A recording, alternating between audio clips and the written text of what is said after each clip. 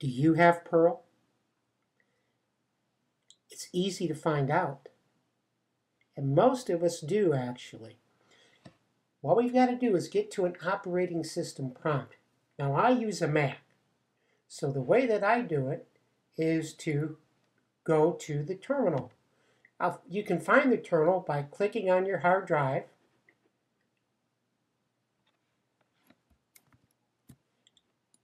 then Applications, then Utilities, and Terminal. I want to expand the size of my type here.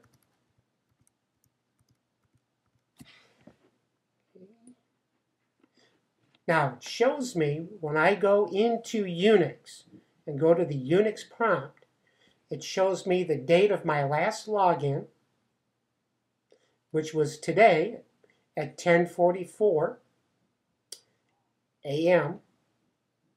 And then it gives me my prompt. So it identifies my computer, Mark Winiger's MacBook Air, and my prompt is Mark $. And so all I have to do now is type in the command Perl, P-E-R-L -V. Press the return key, and it'll come back and tell me, yes, this is Perl, version 5.10. Gives me the copyright by Larry Wall.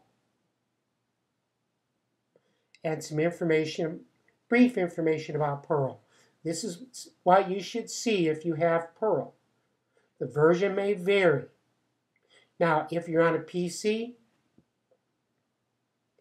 the way that you get a DOS window is going to vary from one version to another, but you essentially want to get to that DOS window. You'll get that DOS prompt, which looks like a greater than sign. And then type in the same command, Perl space -V for version. It'll come back and give you a screen very much like the one we're looking at right now. More later.